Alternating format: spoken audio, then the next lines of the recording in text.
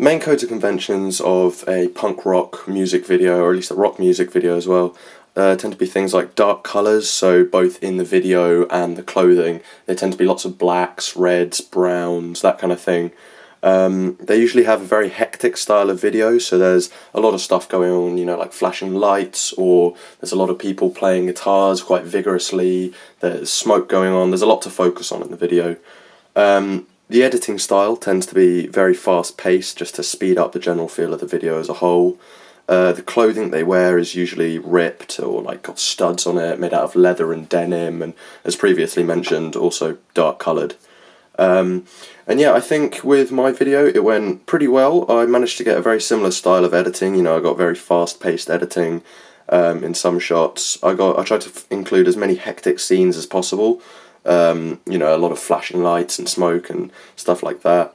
The clothing as well, I tried to get as fitting as possible. However, in some shots there are people wearing clothes that aren't necessarily what would be considered rock or punk rock, and this was just a bad bit of planning on my behalf.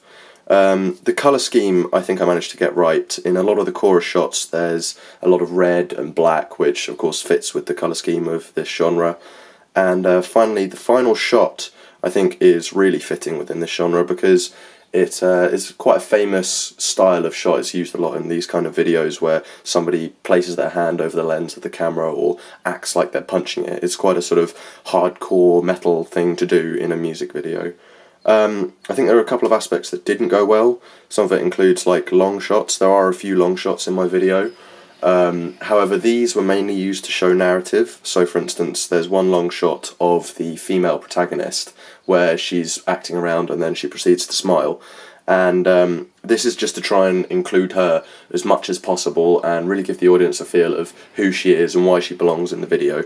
I've also got more than one band, which is, as you can probably tell, not conventional for a video, as there are loads of different ways in which you can film it. However, I've never seen a band do it with more than one band. Again, this is narrative based, so I have the lone guitarist being split from the band in the same way that the protagonist is split from the female protagonist. And finally, there is a lack of narrative in the planning stages. I storyboarded out an entire plan for the film and got it all ready and everything. However, when it came to shooting, due to a number of reasons, I couldn't fill out the entire story, and so there is a fair amount of narrative, but there's also some lacking, so that's why it can be confusing in a few places. The general codes and conventions of like an advert and a digipack are different. They've got usually a bold colour scheme that features black and some kind of bright colour to make it stand out more.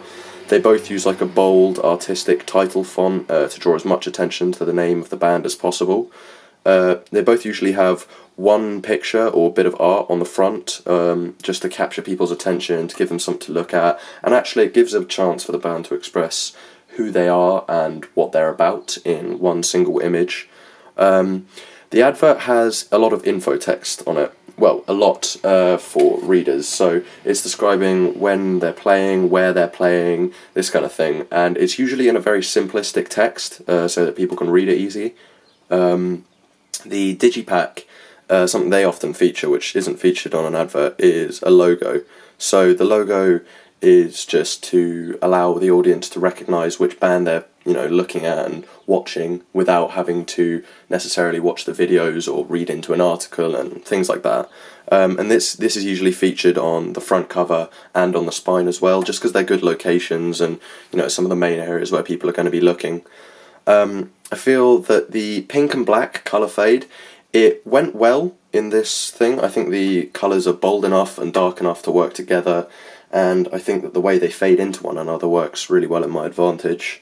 I think the font I got pretty much spot on. The font is very sort of gothic-y and American punk rock styled, similar to 3 Days Grace, which is the band that I followed and did the song for. The logo is 3 Days Grace's logo, however it's just adjusted to fit my colour scheme, so it's more of a purpley pink, whereas theirs is either black or red usually. I think the picture on the front of both the advert and the digipack, I think it was quite effective. It was just a shot of the guitarist from the music video, However, I've just inverted it and put it into negative, and I think it's given it that nice sort of edgy touch that isn't too over the top, but I think it fits well within A, the genre, and I think B, it works well as an art piece because it's not too distracting.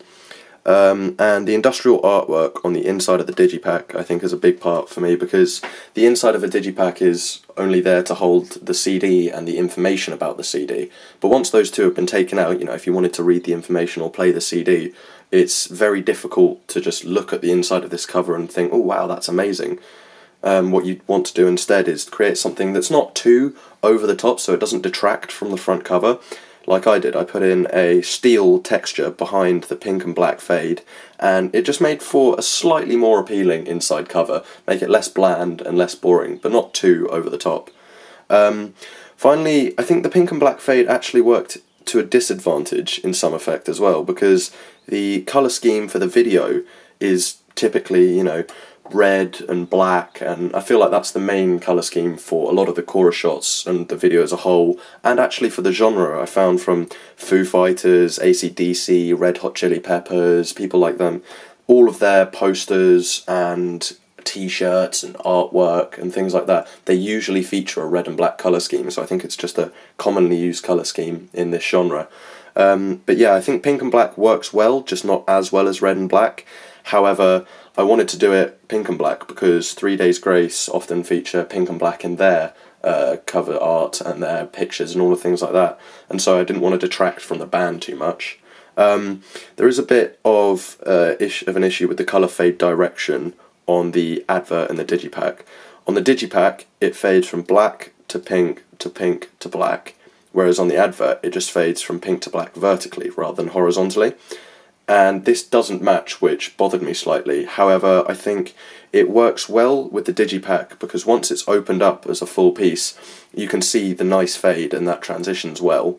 And with the advert, the pink is obviously the boldest colour, and so the pink is at the top of the page, and it draws as much attention to the picture, who is obviously one of the band members, and it also draws attention to the name of the band, which is really handy because that's where people need to be looking.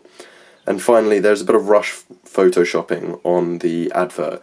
The original picture had the model's head cut out of it, or at least the top half of the model's head cut out of it. And so I've had to edit in the head. And the edges of it look almost indistinguishable now. It's difficult to tell that it's been roughly photoshopped. However, if you look carefully, you can see little marks and little giveaways that it's been edited.